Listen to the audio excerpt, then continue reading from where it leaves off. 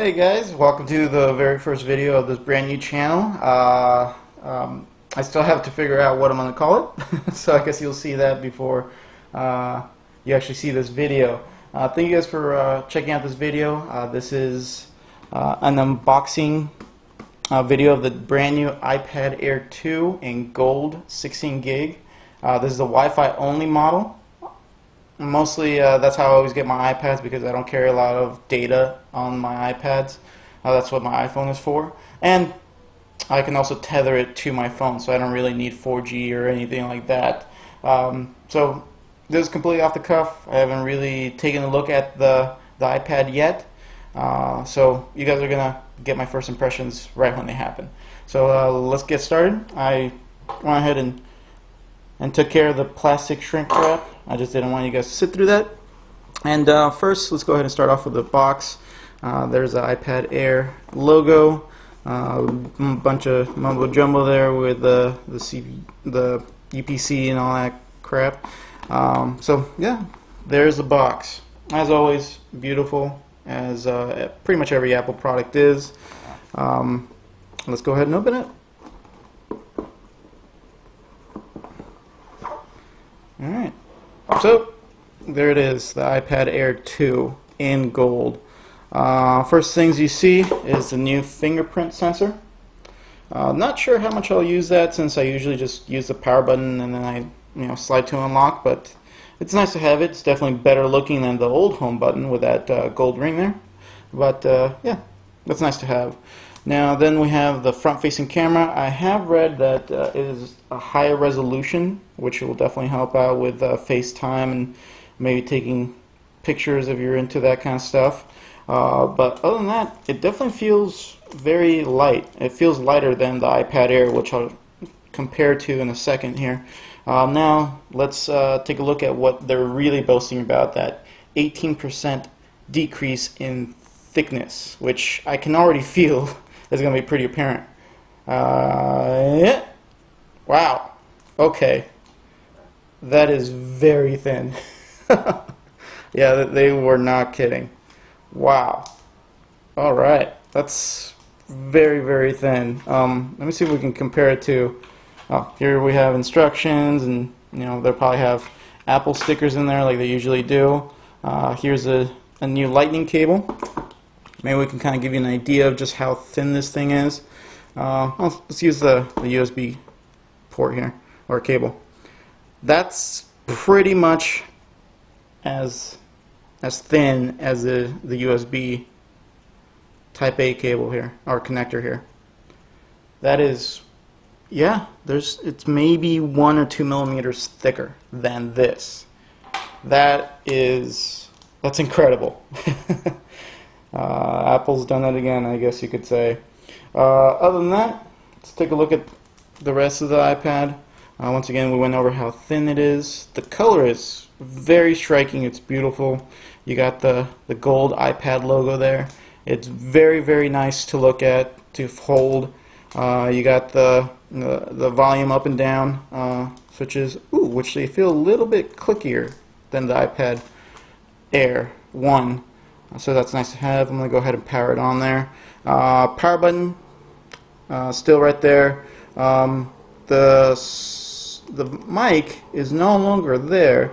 Looks like they moved it to here, maybe here as well, right next to the new camera, which I do believe is a higher resolution now. I've read up on some of the specs, although camera on an iPad, only morons take pictures with iPads, so I won't be using that too much there. Speaker grills, as always, very nice finish there. And what I like is that they kind of embossed or embedded, whatever you want to say, a darker gold fitting right here in the power button, or in the power port, the lightning port, whatever you want to call it. It's a darker gold. I'm not sure if you can see it. Maybe it's just shinier. I'm not sure. It's not matte like the rest of the iPad, but that's beautiful. It matches the Apple logo. That's a very nice styling cue. And now, other than that, I know that the A8X processor gets a nice bump in performance than the the old iPad Air, which is nice because my iPad Air definitely kind of runs out of steam there quite a bit, and so it's nice to have that extra bump in power.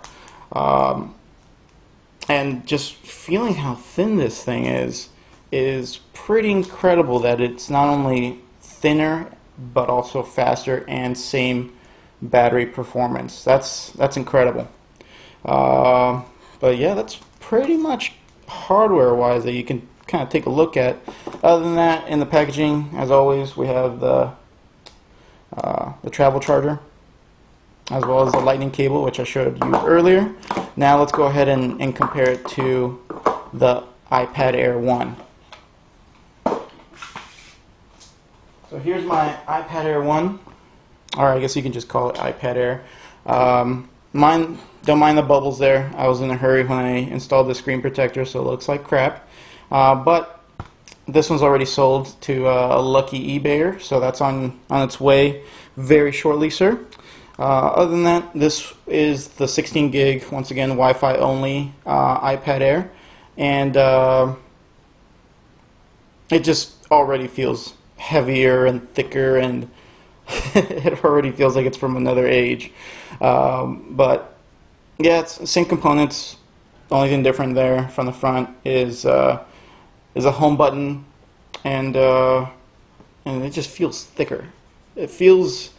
It actually feels more hollow than the iPad Air 2. I'm not sure if you can hear that. It feels like a bongo. Yeah, this one feels hollow. This feels thicker and just more solidly built. I'm not sure why. But here you have them side by side, back. Here's a side there. Oh, let's get the... Oh, what the... I didn't even notice that. They got rid of the toggle switch there. Okay, that's weird. Little lame, to tell you the truth. Not sure why they did that. I always use the mute toggle switch just because it's so much easier to get to and you don't have to hold down a button. So I'm going to miss that. I'm not sure why they did that. Maybe it's just component-wise it got in the way of the design when they were trying to get this thing to be thinner. I kind of get that, but either way, that's kind of lame. Now, let's go ahead and have you check them out there. That is pretty thin there. That's a big difference. You can just see already just how much thinner it is. Wow, that's incredible. Looks like Apple did it again. Bottom of the iPads, pretty much exactly the same. One thing I noticed here, you got two columns or rows of speaker ports or holes. On the new iPad Air 2, you just have a single file, but they are larger in diameter. So that's nice to look at. I guess one thing we can do here is just have you guys check them out side by side. Alright, let's have you check them out side by side here. Let me just grab my phone so I can use that as a viewfinder. I'm using my GoPro, by the way. So here is the fat boy, iPad Air from last year. Once again, you got those two rows of speaker grills. I think I like the new design better. Not that this isn't nice, but there it is. Now, let's have you venture over to the thin side. Look at that. That is incredible. Just look how much thinner that is. That is unbelievable that they can do that. And here's a new iPad Air 2. Once again, you got the speaker grills there. Much cleaner design, I would say. One could call them speed holes. I'm not sure, but they look beautiful nonetheless. And here is a little bit more of a side profile there. That's pretty telling just how far their engineering goes sometimes. But it's not all perfect in the Apple world. If you guys have transitioned over to iOS 8, that definitely has had a pretty rocky start. There's been problems with with Wi-Fi connection, with texting, with orientation on the screen. It's been kind of a nightmare, but hardware-wise, Apple very rarely fails. And yeah, that's pretty much it, you guys. Thank you guys so much for tuning in. Once again, this is my very first episode on this brand new channel. Once again, I'm still not sure what to call it, but I'll figure it out once I go ahead and post this up. I definitely appreciate you guys' support, not only on this channel, but also my other one, which is the Darth Magnus. Mostly car stuff there.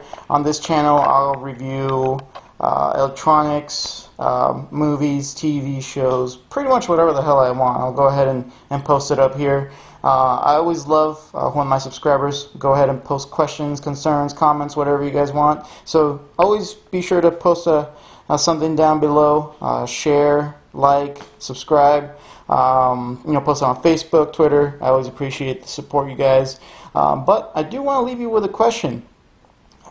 What do you think Apple can do on the next generation of iPads to really innovate? I mean, how much further can they go? Can they go thinner? Can they go bigger?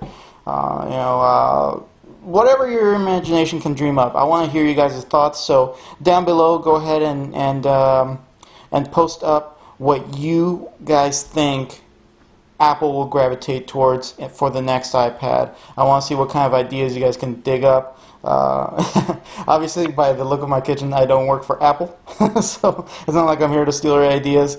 Just go ahead and post up whatever you guys think the iPad will gravitate to. I would love to hear your thoughts on it. And other than that, thank you guys so much for tuning in. Here's Darth Magnus signing out.